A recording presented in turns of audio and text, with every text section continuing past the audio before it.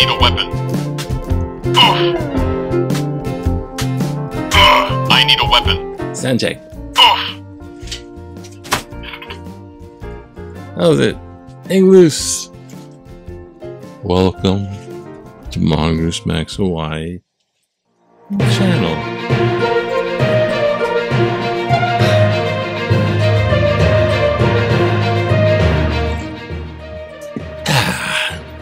It's counting.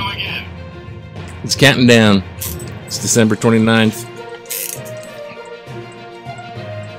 Not much left of this. Out with the old.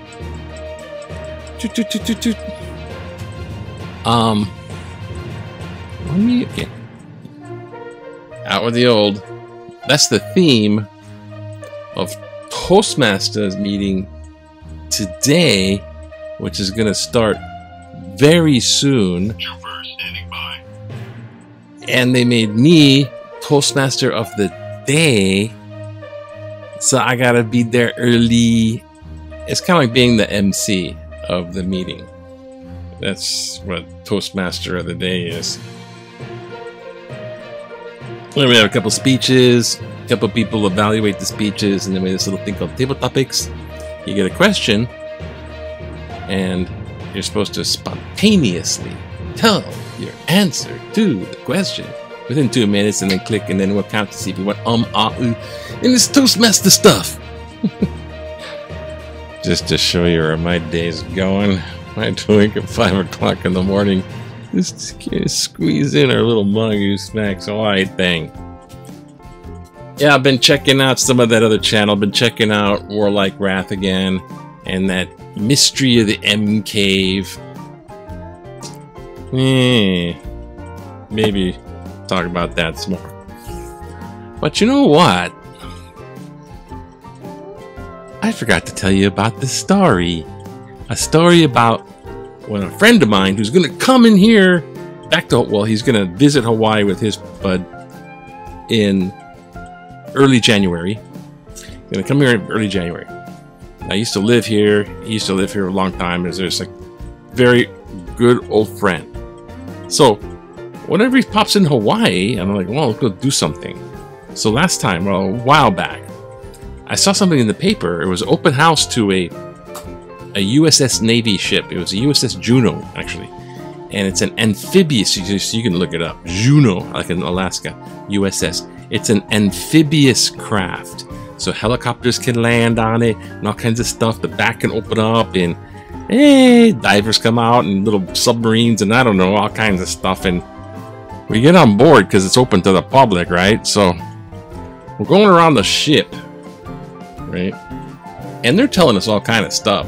And over here, nuclear this and nuclear. Just like, yeah, our kind of tour. I just thinking, you're supposed to be telling us all this stuff, right? Like, oh my gosh. And when you go on board, there's some officer in all navy whites. You know, it's like, I'm Admiral Nelson, or whatever. I welcome you to aboard 22 a group. And he's like, Admiral guys are like they're in their 20s. I'm like, oh my god, people way back when they were younger than me. So anyways, I was joking around with my friend and I said, here we are aboard the Nautilus, the good ship Nautilus, which is a nuclear powered craft, and if it wasn't for man's inhumanity to man, I wouldn't have to wreak vengeance on the warmongering. It was like doing the Captain Nemo impression via James Mason. And trying to make my friend crack up. And we're climbing ladders and going through these little portholes. And you walk inside, you look down, there's people down below deck playing chess. It's like, oh, don't fall through. But that's not the point of the story. The point of the story is this. This is kind of the funny part. He says, okay, we're going this way. So it's like, okay, now we're going to head that way. Going into the mess hall. The cafeteria mess hall. Now it's kind of like these porthole doors, so kind of what your head pipes and everything, and kind of step over and go. I was in the back, so now I'm in the front. So I'm the first one going through the porthole door. Now, mind you, this whole time there was this guy dressed in all white, this old man, right behind Chip and I was like going, just get a load of the creep. All right, old man. A little close there, huh? Okay. Yeah, a little close there, Rear Admiral. You're a creepy old man. I was a little like that. But when we walk through this mess hall, we're going into the mess hall, there's like these sailors and they're like some of them were still on board. Most of them were on leave on the in Waikiki. But some were and they're hunched over like they're eating their own guts. I was like, holy crap. That's the first thing I noticed. Because then they looked like that.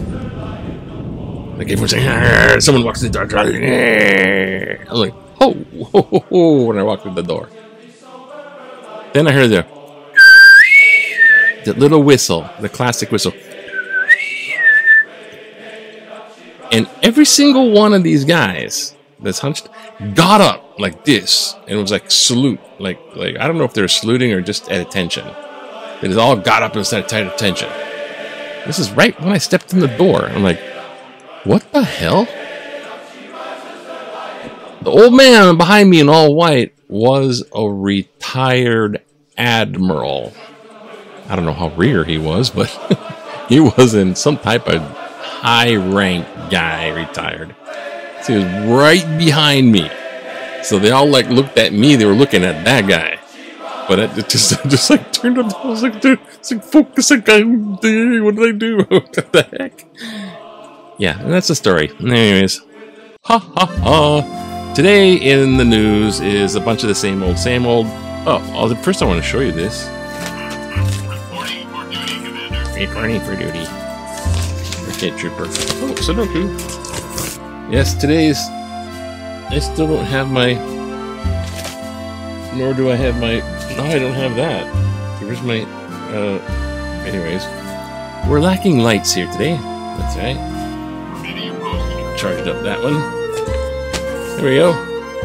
Limited.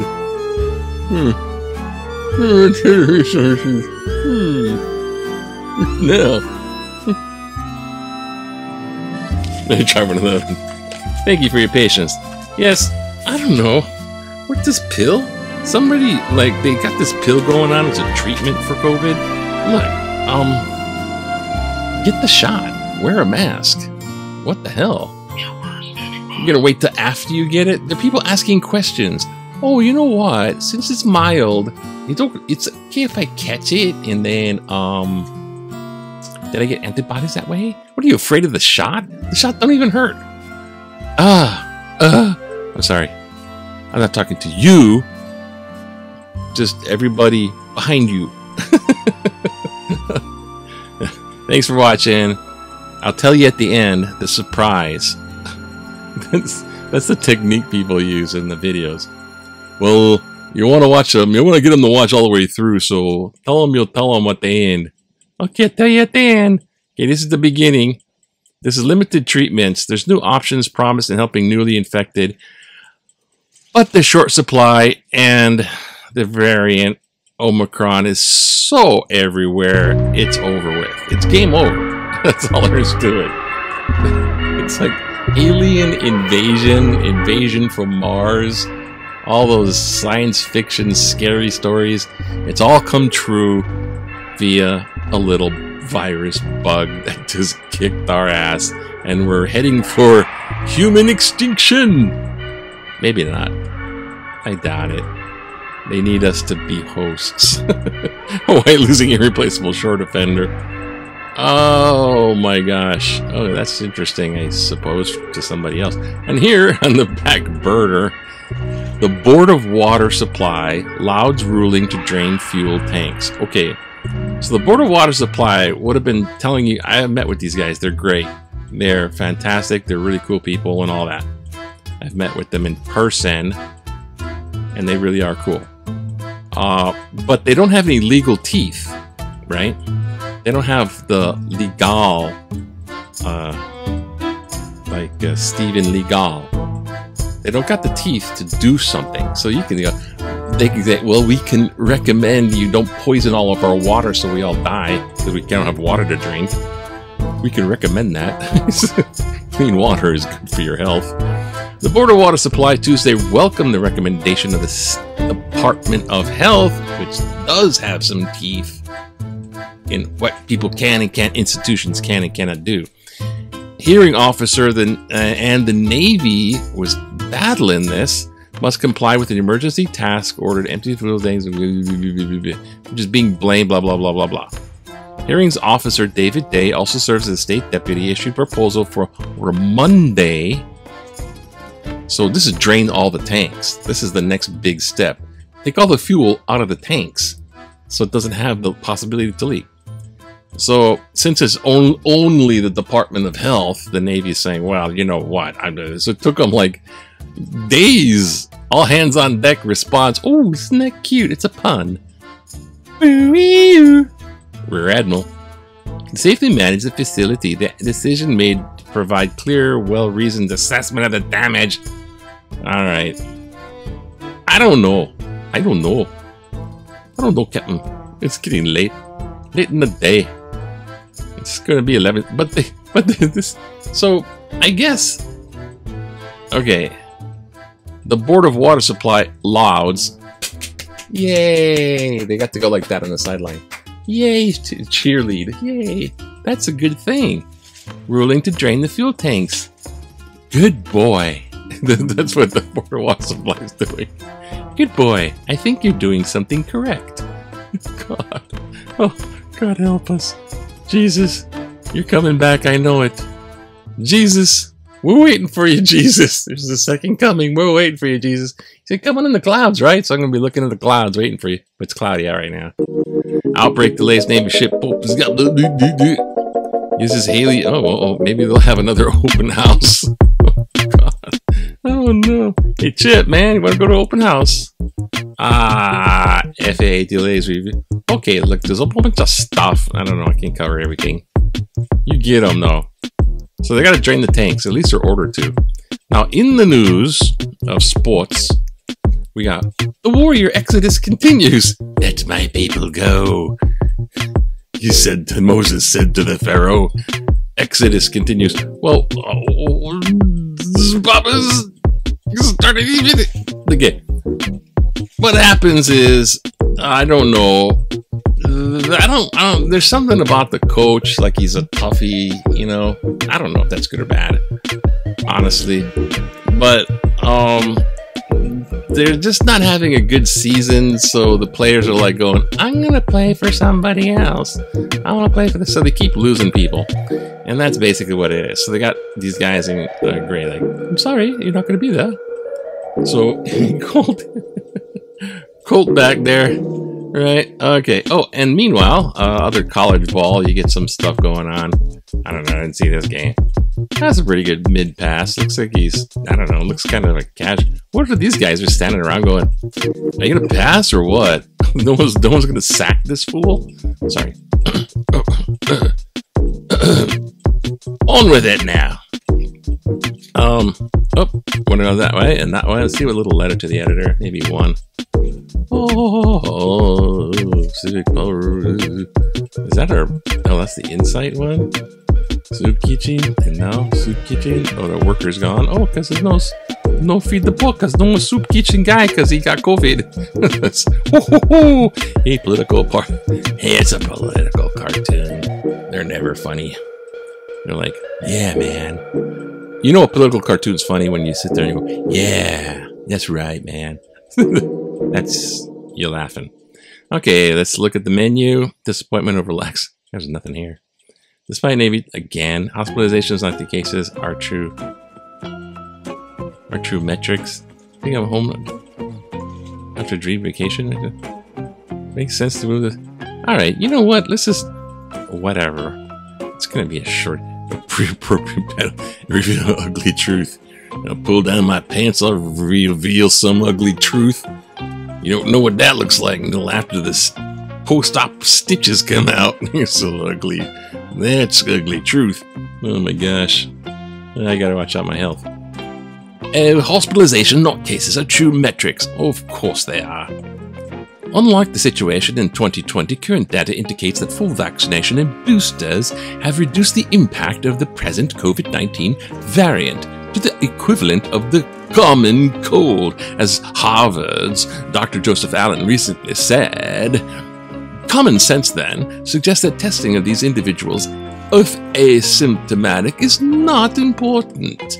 This approach should especially be applied to young, healthy athletes with regard to cancellations of athletic events and inappropriate protocols. In general, the present metric and response should not be on the number of positive tests, but on the hospitalizations. Peter Caldwell, MD, Whatevah. Also football fan, right? Don't test them and then cancel the game. What's wrong with you? Just watch out about the people clogging the hospitals. Alright, one more. I get one more. Hawaii became home after dream vacation. We are all back in New Jersey, relaxed, even though we're not from New Jersey. Okay. Excuse me.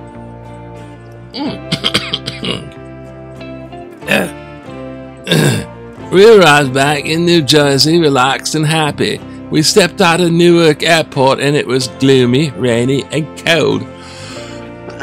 Pardon me. Remembering the beauty of the islands and the warmth received from the people. Oh yes, they're so warm. Wasn't forgotten, so we moved there.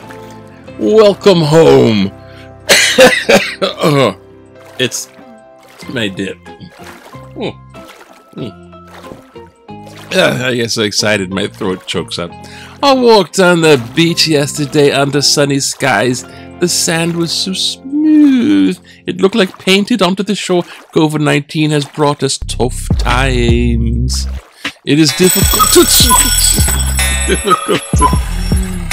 everything's... Hang in there! It's difficult to switch out the feeling of feeling overwhelmed. As we go through this together, it is better to be in a beautiful place like Hawaii, or now I say Hawaii, where the outdoors are at our fingertips all year round. We are of many different colors and go to the many different houses of worship. Faith is common denominator here. Perhaps the Honolulu Star advertiser will bring back the religion/faith page. The need is great to know how everyone is praying on their own way. Sandra Z. Armstrong, Kailua. Sorry, Sandra, you had to receive the wrath of me. kind of taunting a certain individual's way of narration, where every last word is emphasized with a duh. It's like Eeyore the donkey. Winnie the Pooh. At the end of the sentence. Anyways, don't watch out for the big events. Mask is real good. Boost, I think, is better. But whatever. Aloha. Aloha. Uh-oh. I took the wrong one. I can switch out these two.